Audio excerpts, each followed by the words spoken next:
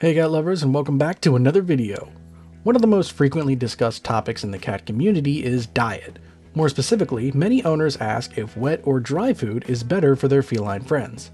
As much as I wish there was a cut and dry answer, the truth is that it depends. The best food type for your cat depends on a variety of factors such as age, weight, health history, and so on. But after learning the pros and cons of each food type, you'll have a better idea of which type is ideal for your cat.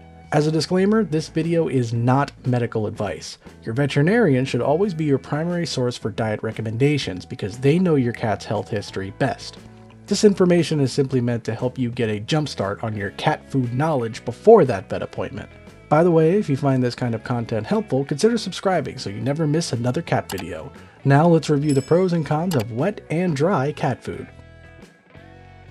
First off, what are the pros of wet cat food? The most notable advantage of wet cat food is its high moisture content. According to PetMD, most canned cat food contains between 68 and 78% water. For comparison, dry cat food only contains about 10% water. Now you may be wondering, why does moisture content matter? Well, the answer is hydration, which is key for optimal health in a cat. Dehydration is incredibly dangerous and can lead to death.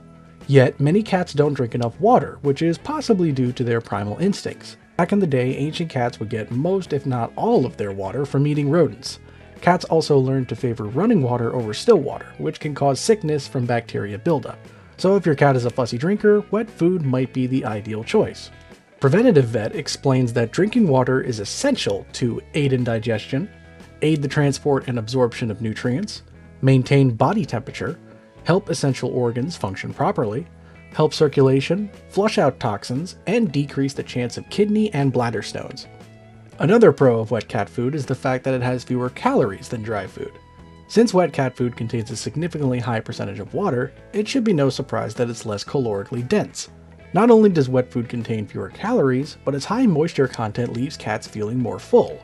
That makes wet food a great choice for cats that need to lose weight. Finally, wet food is easier for cats to chew. By default, this means that wet food might be necessary for some senior cats or cats with certain dental diseases. Now, what are the cons of wet cat food? Well, as beneficial as wet cat food can be, it's not without disadvantages. A frequent con that is mentioned among the cat community is that wet cat food is generally more expensive than dry. Needless to say, this can make buying wet food difficult for cat parents on a tight budget. For someone with several cats, buying wet food can be a small fortune. Another con is the short shelf life. After a can of wet food is opened, it only has a shelf life of 24 hours, and that's if it's stored in a refrigerator. Wet food should not be left out for more than a few hours to prevent bacteria buildup. If the food is left out longer than that, it can cause gastrointestinal upset. This short best buy date can be problematic if your cat prefers to graze their food throughout the day. Finally, despite your best efforts to establish a wet food diet, there's no guarantee that your cat will approve. Like humans, cats have their own individual likes and dislikes. This means that some cats can be very picky.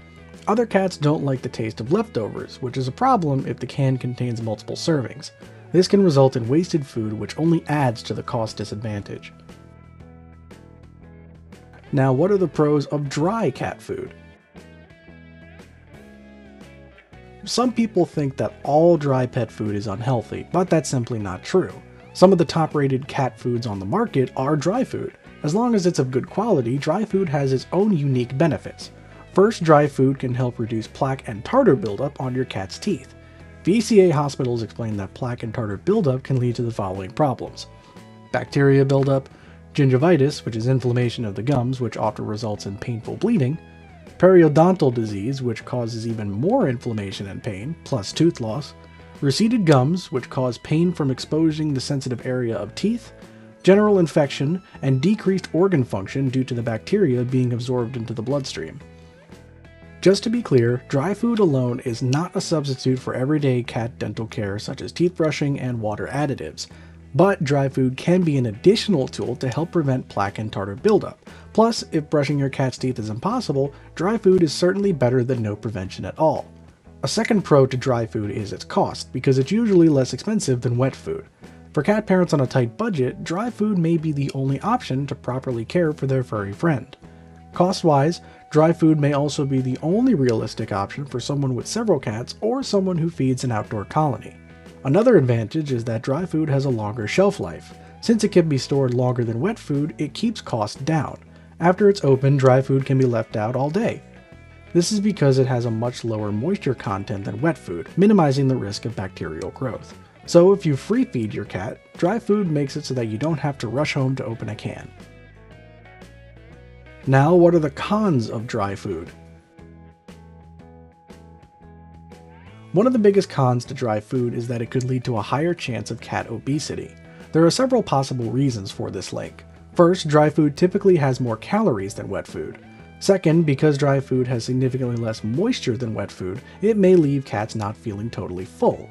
A third possibility is that many cats that eat dry food are also free-fed. Although some free-fed cats only eat as they're hungry, others overeat all day, which can result in obesity. Just to be clear, this correlation does not mean that dry food will always make a cat become overweight. Nonetheless, this risk should always be taken into consideration. Another con is that dry food doesn't help finicky drinkers. According to Preventative Vet, dry food only contains about 6 to 10% moisture, which is a small fraction of the daily water they need. Cats generally need about a half a cup of water per 5 pounds of body weight each day. For example, if you have a 10-pound cat, they need about 1 cup each day. So how does this help the fussy drinkers? Believe it or not, a single can of wet food could potentially give your cat half the water they need for the day. With a mere 10% moisture, dry food can't compete with that. Now you might be thinking, well, what about a combination diet? As you've probably gathered by now, the pros and cons of each food type can make it seem like there's no win. But feeding your cat a combination diet can balance the pros and cons of both food types. Since the general recommendation for adult cats is 2 meals per day, you could make 1 meal wet food and the other meal dry food. If you plan on free feeding with the dry food, it might be the easiest to make the dry the morning meal, that way it can sit out during the day. Another way to go about combination diet is to mix half dry food and half wet food for each meal. For a cat that sticks up their nose at one food type, this might be the only way to compromise with them. A combination diet might also prevent meals from being boring. I'm sure you would get bored pretty fast if you had to eat the same meal twice a day. At least switching between 2 different meals gives your cat some sense of variety. However, a disadvantage of combination diets can be portion control. Some cat parents get so caught up in variety that they neglect to measure out portions.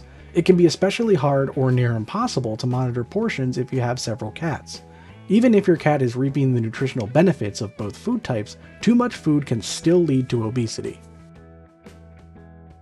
So overall, wet or dry cat food, which is the best?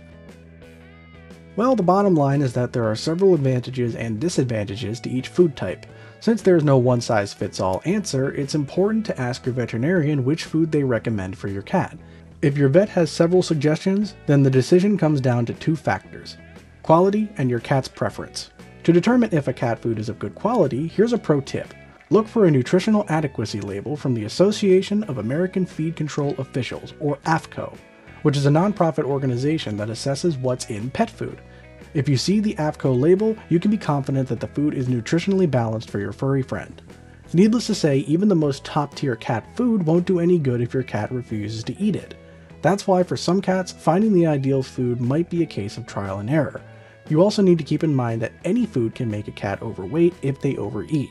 So whether you choose wet food, dry food, or both, remember to always follow the portion recommendations.